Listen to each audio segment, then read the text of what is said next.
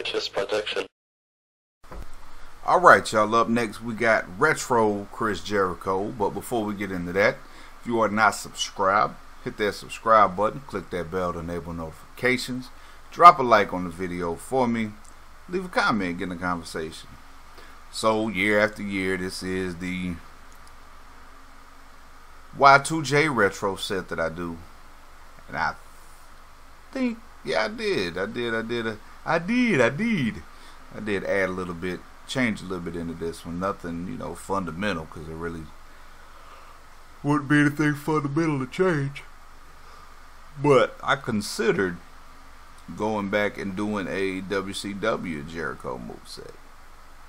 Doubt that I will get around to that, but if somebody were to make a nice Jericho WCW style for 20, I might be a little inclined to do that.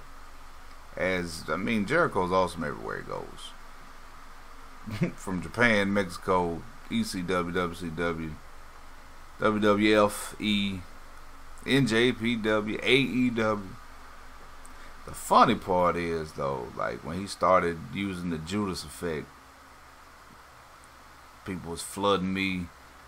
Where should we put that for the finisher? What move should we use? Like, bro, go to the Irish whip section. It's the same elbow that's been in there for years. He just decided to use it as a finisher. Me personally, it'll stay right where it's at for the way that I use his current moveset in game. I'm not going to put that rebound elbow as a finisher.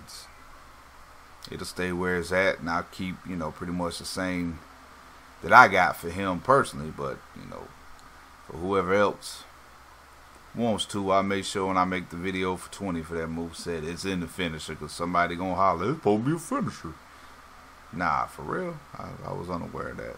Anyway, for those that wanted this, here you go. It will be converted to 20 as well.